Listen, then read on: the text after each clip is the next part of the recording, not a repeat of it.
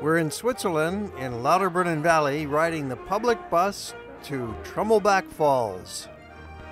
The valley has 72 waterfalls, but Trümmelbach is by far the most spectacular. It's really the only one that you can walk up, and you actually go up inside the mountain to view the waterfall. It's the most amazing waterfall in the Alps that you'll ever see. The Swiss engineers have built elevators, staircases, and walkways, and viewing platforms to give you this view of this most unusual waterfall. Our genial host guides us along. Because 204 stairs to heaven. Oh, okay. That's right. Even after you ride the elevator, you've got more than 200 steps to get to the top.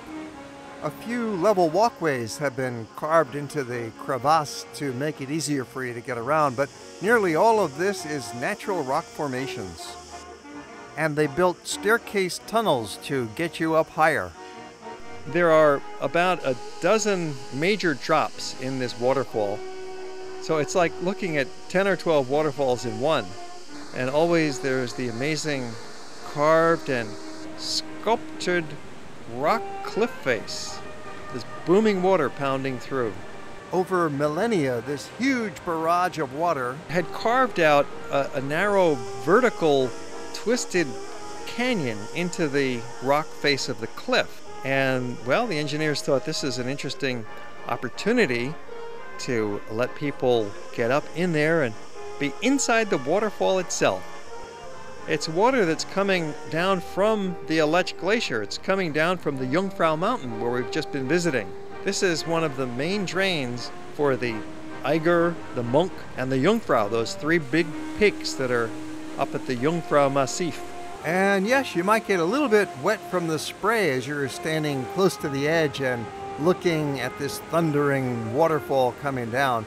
But that's okay, just protect your camera and you're not going to get drenched. They've designed it so that you can just get a little bit of the feeling of being inside a waterfall. And they put some colorful lights in here, which might seem a little tacky.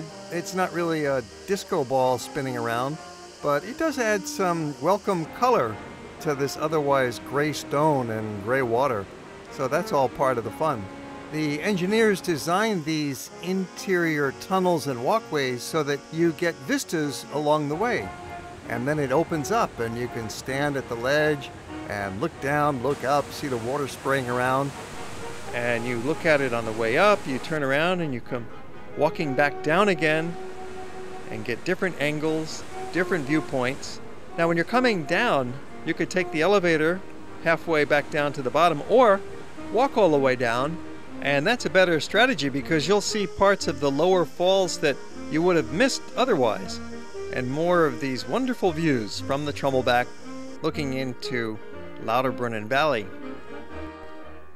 On our way down, the park was closing already, so we had no choice. The elevator shut down and we had to walk all the way back down, and we're glad we did. This is a very easy visit, and when finished, you just walk back to the road to the bus stop and catch the next bus coming through.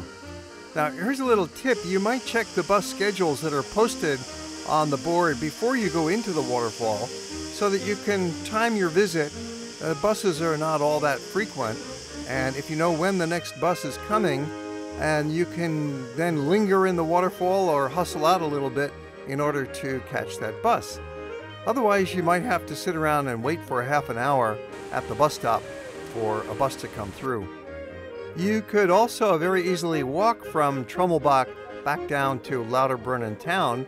There's a nice riverside trail that will take you about 45 minutes, a very easy level stroll through beautiful scenery. Or you can just walk along the roadway and that'll be quicker, maybe 20 to 30 minutes to walk from Trümmelbach to Lauterbrunnen. So take your pick, but if you've timed it right, the bus arrives and it'll pick you up and bring you back to the town of Lauterbrunnen, which is only about a 10-minute bus ride from this point.